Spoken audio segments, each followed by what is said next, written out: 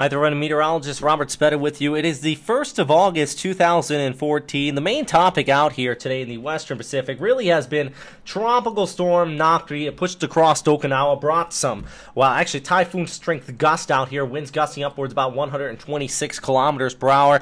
In the Amami Islands, 137 kilometers per hour. But as shown in the title of this update, that's not the big topic over here towards the west. I also want to talk about Tropical Storm Halong, which is pushing off towards the west and eventually the west-northwest as well after impacting Guam earlier this week. If you remember, it brought some flooding rains out there. Also, we did see some damage. These photos taken by Jim Eds, who was actually in that storm system as it pushed overhead.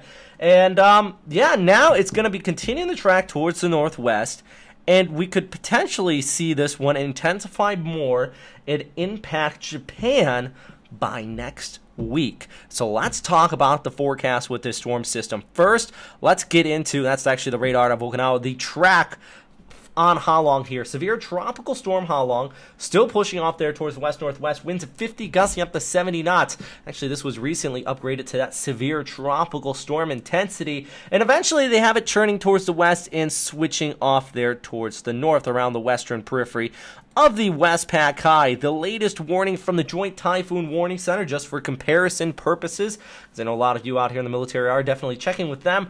They expect this to intensify up to a max around 85, gusting to 105 knots before it starts the weekend, and it eventually turns off there towards the north. Model consensus on the track. Both agencies actually going a little bit farther towards the east. Both of them come like this and then switch off there like that. Some of the models even going as far west as Miyako and just south of Okinawa. Even the NavGem, the NOGAPS model, in the long range, has our storm system pushing directly over Okinawa. So there's a few factors, and let's go and answer some of these questions. One of the big ones we got today was, what about the Fujiwara effect? And if you don't know what the Fujiwara effect is, when you get two tropical systems and they start to rotate around each other. In this case, we don't really have two strong tropical systems, but there is going to be a minute Fujiwara. This storm's coming off here towards the north, but our one down towards the south, we have seen a little bit of a, I wouldn't say a dip, but it's kind of pulling like west-southwest at this time. So if you get, and then they kind of rotate around each other in a clockwise fashion. So we're going to have their storm system go this way, and this storm system go this way, and then we have a high pressure right in the middle, so you get two lows rotating around a high in the center, and that's the Fujiwara effect. So this storm system is going to track off towards the north and then eventually turn east, and the minute fact is this is still going west, and then it'll track towards the north around the subtropical ridge back here towards the east. So that coming into play, it kind of throws a bone, or a wrench that is, into the machine of the Western Pacific out here. So what we're going to be seeing is the possibility of these models wavering back and forth. But right now, I strongly think the southern Japanese islands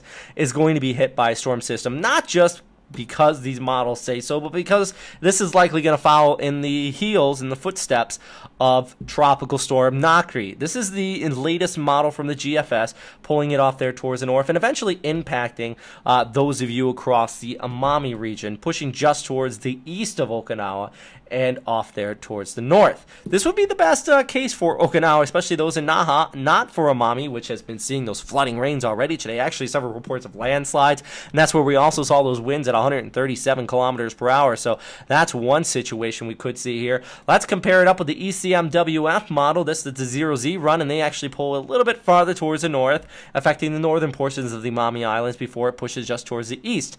Meanwhile, our NavGem outlooks, and I want to show you all these models. We don't just want to go with one. You want to analyze a lot of stuff when you're looking at these storm systems. This one pulls it off there towards the north and eventually basically directly over the island of Okinawa Honto. So I think in this point, we got a lot of factors. How strong is that subtropical ridge going to be as we look ahead into the forecast? Will Fujiwara effect happen? Yes. Will it be enough to cause the storm system to swing over towards Taiwan? Probably not. I think it's minute. I would be silly to say it's not going to happen, but we're definitely going to be watching this as we look ahead and seeing exactly where it's going to be going. At the very least, we are going to be covering it, and at the very least, by next Wednesday and the Thursday out here. Those of you across the southern Japanese islands, you're going to be impacted by some pretty gusty winds and the scattered showers again. Will it be typhoon strength? Time will tell on that. The agencies still haven't even put out 5-day track out that far yet. We can take a look at Japan's meteorological agency's track. I mean, this is a 5-day outlook. It's still not there. So we're going to keep an eye on it, guys, and we're definitely going to be updating you as this continues to develop and new warnings come out. Meanwhile, I do want to mention we are still seeing the southwest monsoon across the Philippines. Be ready for that. Shower is going to continue to kick up, probably in northern Luzon as this one develops. Heavy rainfall will push through. And also, the heat. Things are going to get hot. Actually, we've already been seeing near record-breaking temperatures into parts of Japan here in the past, well, several days out here, and the heat is still going to remain in place. Temperatures pushing into the mid to high 30s in some locations. So even over towards eastern China, heat warnings have been put in place for a lot of you guys. So it's going to be pretty warm out there as we look ahead to the next several days. All right, so right now, all I can say again is the latest model outlooks. They're pointing towards the southern Japanese islands, but it all depends on how much recurvature we're going to see and how far west this storm system goes. So no definite answer on exactly if it'll hit or not at this time. All right, guys, thanks for watching, and as always, stay safe out there. All right, bye.